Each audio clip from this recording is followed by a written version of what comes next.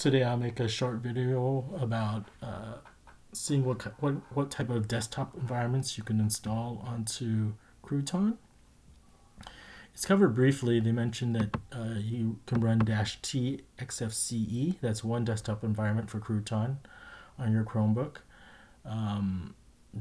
Let's see if they say anything else about a desktop. They mentioned some other stuff like running xiwi and xorg if you want to, do some stuff. But today I'm going to talk about how you can list all the desktop environments that are available. And we go back to the -t command over here. Where is it? So sudo crouton -t XFCE. I'm going to open a crosh session, Control-Alt-T, and go into shell. And so you can do crouton -t list, and that will list all the different desktop environments that are available to you. So in the default example over here, they had mentioned installing XFCE, but you can also install a larger version of XFCE desktop, and I mentioned xiwi and xorg. Over here, I have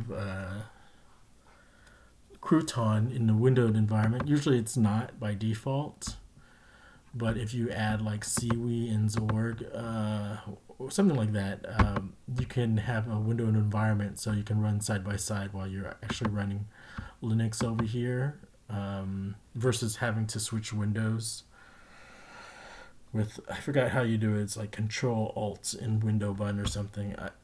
I haven't done this in a while. But anyways, having Crouton available to you is pretty cool. You just basically have Linux at your doorstep, and you can. It's a lot easier to install stuff onto Linux versus a Chromebook. So here I have Debian, and I actually installed Chrome, which is nice. It's the newer version of Chrome. And it runs pretty decent considering it's side-loaded, and this is like an old Chromebook from like 5 years ago. And if I go to about Google Chrome, you can see that I'm probably running Chrome 99, and I can update this if I want to. So back to the desktop environments, just run the command crouton -t list if you want to list all the desktop environments. And then when you want to actually install it, per the example over here, you do sudo crouton -t and then the desktop environment you want to run. So instead of doing XFCE, I could always just do xiwi,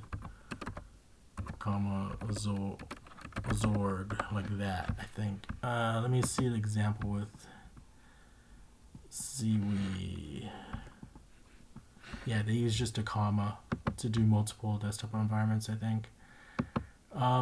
So that's it. I just wanted to show you how you could see all the different desktop environments that are available to you, and then how you would install it. It's just after the -t, just put in your desktop environment, and I think you can use a comma if you need to use multiple desktop environments, install multiple desktop environments, because once you have it installed, you just run the command over here in the example to run it. You just do sudo and then start whatever the desktop environment is, so, or sudo enter chroot, and then again, I'm not an expert.